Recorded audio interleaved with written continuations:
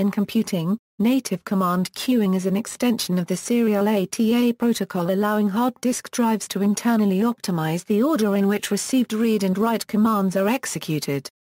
This can reduce the amount of unnecessary drive head movement, resulting in increased performance for workloads where multiple simultaneous read-write requests are outstanding, most often occurring in server-type applications. History: native command queuing was preceded by parallel ATA's version of tagged command queuing.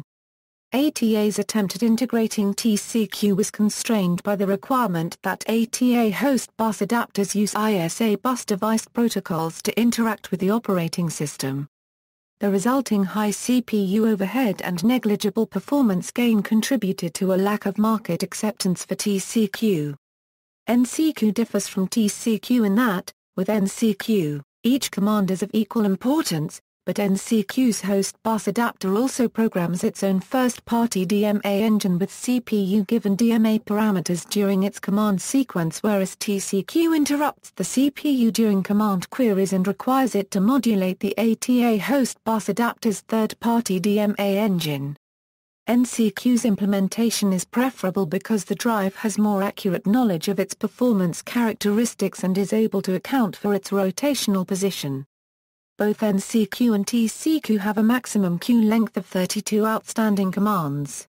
For NCQ to be enabled, it must be supported and enabled in the SATA host bus adapter and in the hard drive itself.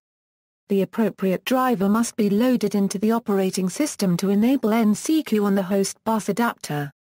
Many newer chipsets support the Advanced Host Controller interface, which allows operating systems to universally control them and enable NCQ.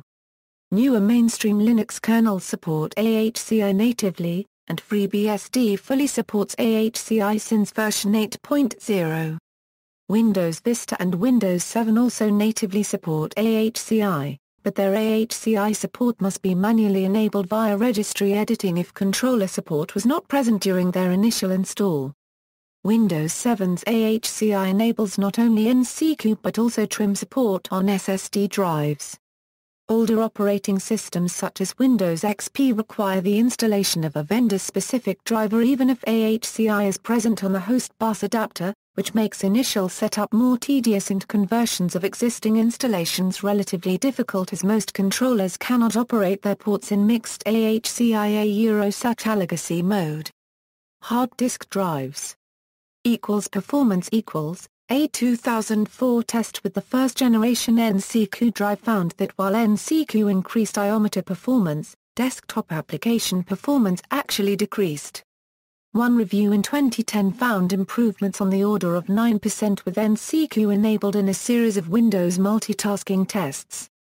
NCQ can negatively interfere with the operating system's I/O scheduler, actually decreasing performance.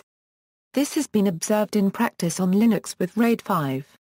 There is no mechanism in NCQ for the host to specify any sort of deadlines for an I/O, like how many times a request can be ignored in favor of others. In theory, an NCQ'd request can be delayed by drive an arbitrary amount of time while it is serving other requests under I/O pressure. Since the algorithms used inside drives firmware for NCQ dispatch ordering are generally not publicly known, this introduces another level of uncertainty for hardware firmware performance. Tests at Google around 2008 have shown that NCQ can delay an I/O for up to 1 to 2 seconds. A proposed workaround is for the operating system to artificially starve the NCQ queue sooner in order to satisfy low-latency applications in a timely manner. On some drives firmware, such as the WD Raptor Circa 2007, read-ahead is disabled when NCQ is enabled, resulting in slower sequential performance. Safety. One lesser-known feature of NCQ is that, unlike its ATA-TCQ predecessor, it allows the host to specify whether it wants to be notified when the data reaches the disk's platters, or when it reaches the disk's buffer.